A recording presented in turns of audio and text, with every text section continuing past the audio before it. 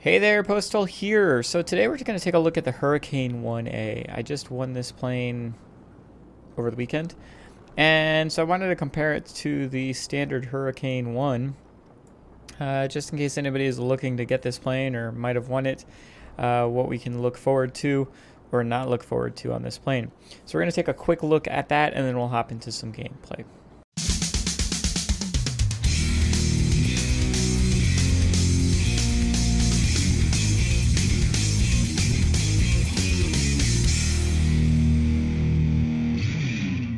Alright, so what is the Hurricane A1? Well, in reality, it's basically a Hurricane 1 without the bombs. You'll look here, it's showing as a fighter rather than a multi-role. They certainly look basically the same. This came with a bunch of paint on it, I guess, or did I put paint on it and not realize it? I don't even remember. Anyway, when we look at the stats, they've got the same 8 303 Browning machine guns. No difference there. You're missing the 2 bombs, which really come in handy on the Hurricane 1. You don't have overwhelming firepower like you do on the Hurricane 2. Survivability is the same, hit points is the same, maneuverability is exactly the same across the board. No changes there. Altitude performance, there's one slight difference. The Hurricane 1, the standard tech tree multi-role fighter, has equaling more rate of climb at 270 feet per second, whereas the Hurricane 1A has 266. Are you going to notice that? Probably not. And the only other difference that I can tell on the paper here is, although you have the same airspeed rating, the Hurricane 1, your tech tree multi-role fighter, has 4 less mile per hour cruise speed, but 4 higher mile per hour boost speed. Actually 6 mile an hour higher boost speed. But it averages out to the same airspeed. The fact of the matter is, when you look at the upgrades, the Hurricane 1A actually has the second from the top engine that the regular Hurricane would have. So if this Hurricane had the Merlin 3 engine, it would actually perform worse than the Hurricane 1A with the same engine. Odd. Maybe because the bombs are on it. I guess if I took the bombs off, you'd get more speed with this. You definitely would, right? So, but enough to make a difference?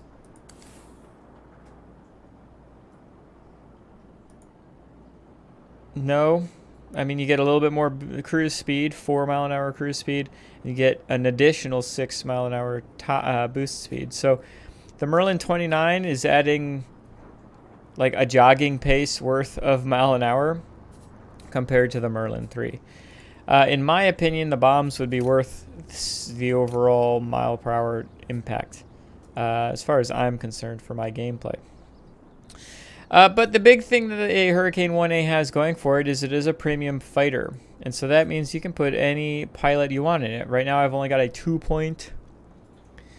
where's the 2-point? 2-point... pilot in my Hurricane 1. I can go ahead and put a, I don't even know how many pilots my Swift pilot is, a 10-point pilot in here that now has aerobatics expert and now has marksman 2 on it, things of that nature. And so we can get ourselves some additional cruise speed, as we already did actually. We can get ourselves some additional maneuverability. Now we're down to 10.1 turn time, and that's even before we had equipment. Next biggest perk of having any premium is stock. You're going to be better off just because you have access to a lot more equipment.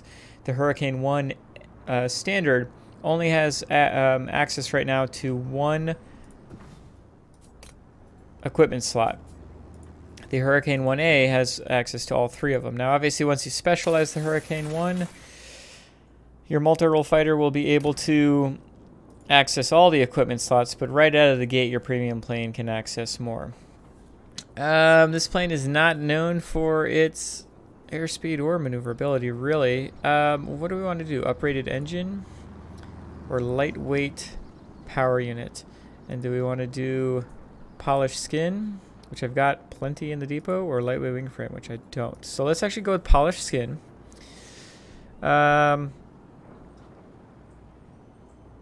which is going to further increase the...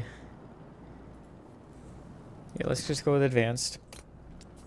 Going to further increase the speed, and then lightweight power unit, which is going to give us some more maneuverability, and we're going to balance it out that way.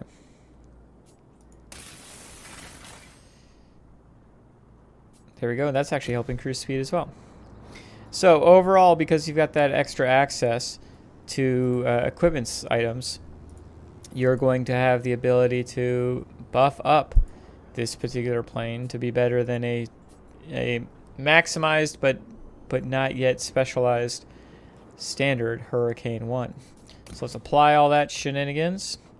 And so now when we compare them, you're going to see that, yes, the Hurricane 1 multi-role fighter has better bombs, of course, because it actually has them, but has less airspeed and less maneuverability than a Hurricane 1A. That combines the equipment plus the pilot. I can throw in any pilot, right? So that's where you're going to have your better overall abilities in this plane. Once they're both specialized, I don't know if that's going to be as prevalent or not. And plus, we need to build up our Hurricane 1 pilot. Maybe eventually get it to a 10-point pilot. Will it put it back on even ground, but one having bombs? We'll have to test that out. Let's see how the Hurricane 1A does in battle. All right, so we're on a nifty map here that I don't get to see all that often because I'm not typically playing tier 4s. Let's see how this battle goes. Pilots, get ready for action. I guess we're in a tier 4 battle. Looks like we're not even going against any like tier 4 people to really worry about. So where this plane can excel is just mass firepower, right? We do have 8 machine guns. Yeah, individually, a 303 on an airplane is not going to be the world's most impactful type gun, but simply having that ability to put out that volume of firepower is not a bad thing. I think I'm going to go over to this airbase that our team doesn't seem to want to capture. Who are you? I'm going to race you.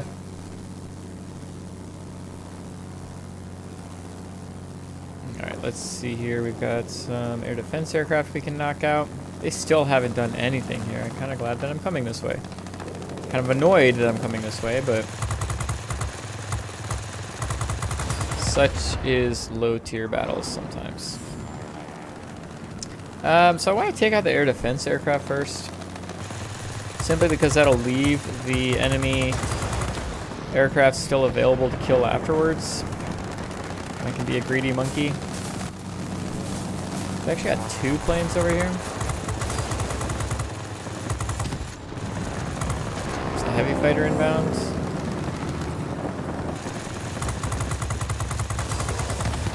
There we go. So now I can still kill this guy, hopefully. It's a P-43, so I should be able to outmaneuver him. If not, I can always hit the pneumatic control assist. Oh, this is the human, isn't it? Oh, okay. Take this stuff a little bit more seriously, Postal.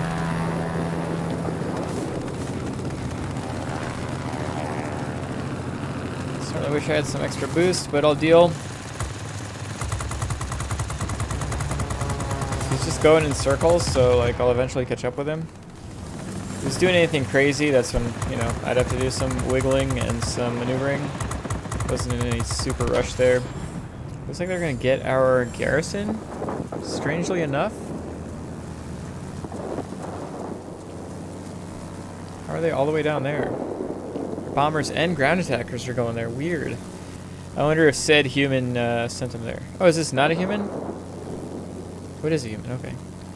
We got a P-35 as well, which is the less maneuverable of the 2 multi-roles on that team.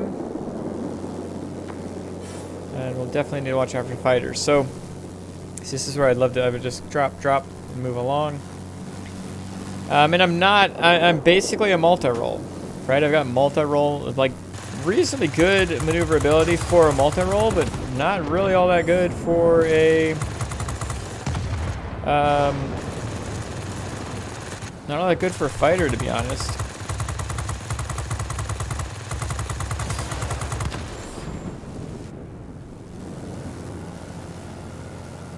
Alright, let's see what we can do here. I don't want to use too much of my boost. Get 8 seconds of boost, which, you know, shouldn't be too bad, all things considered. I haven't compared it to Tier 4 fighters.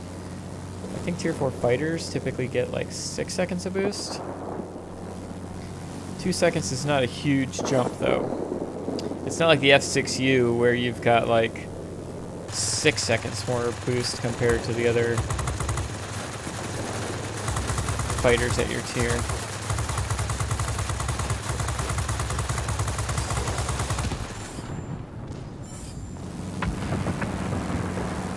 I think he's pulling away from me, so let's move along. So I gotta keep thinking. It's a weird kind of spot that this plane's in, because you really are a multi-role fighter, but because you're a light fighter, like your personal aircraft type missions are all fighter based. Typically in a Hurricane I would try to go capture additional sectors and things of that nature, but in a fighter I'm not going to get the same kind of impact out of that. Floating through space here. Let's keep moving along. Set that guy on fire. 303s are good at that, that's for sure. Does kind of remind me of playing a P-36, the American Tier 4 fighter. Like, you know, you don't have good maneuverability for a fighter, but you've got a lot of machine guns. Sounds like a P-36 to me. Ah!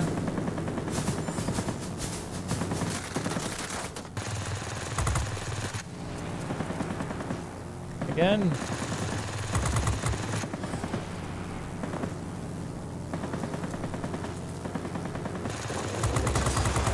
There we go.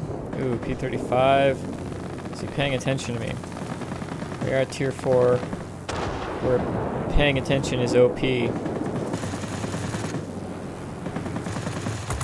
is paying attention to me. Wow. That is OP.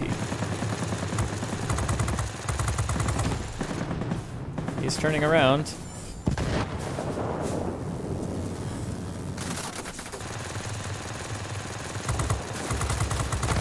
Nice. Got a heavy fighter inbound. It's way up there though, luckily. Shall we push the... I think we're gonna get that no matter what. I'm thinking. So let's push their garrison really quick here. We've got a friendly on our team. Oh, there he is. Or she. I mean, hey, whatever. Leopard thong print, whatever floats your boat. Leopard thong print? That's backwards. Wouldn't it be leopard print thong? I mean, who am I to say anything? There's Davy. He is headed my way, I think. He's spotted me.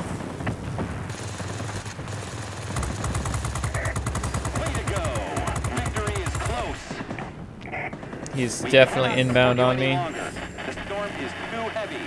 Do you copy? Over. Oh, heavy fighter inbound too.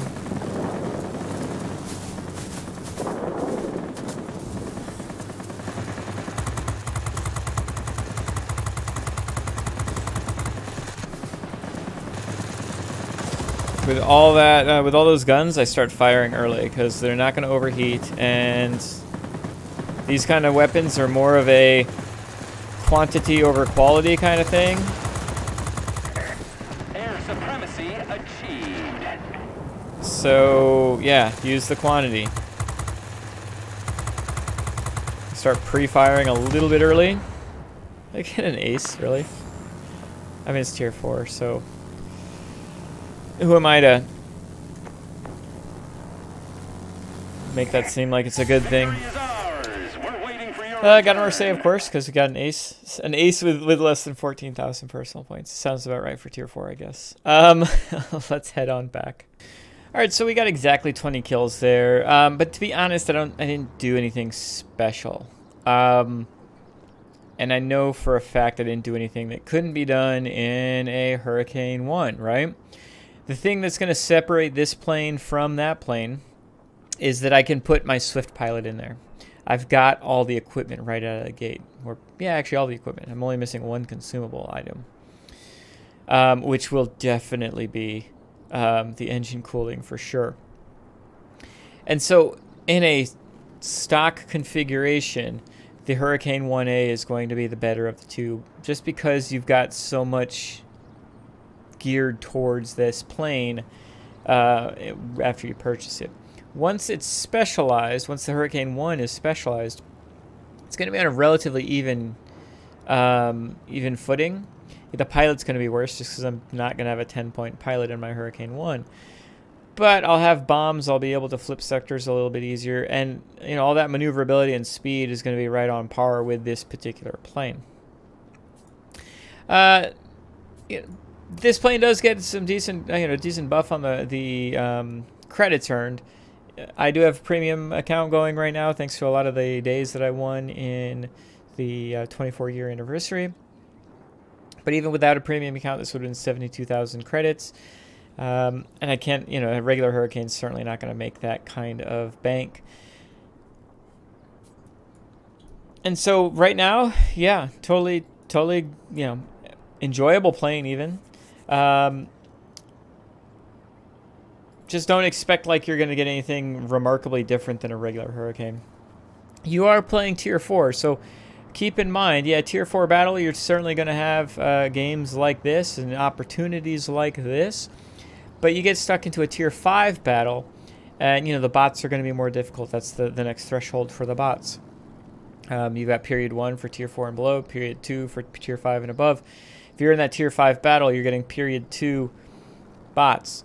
Not just air defense aircraft, but enemy bots as well.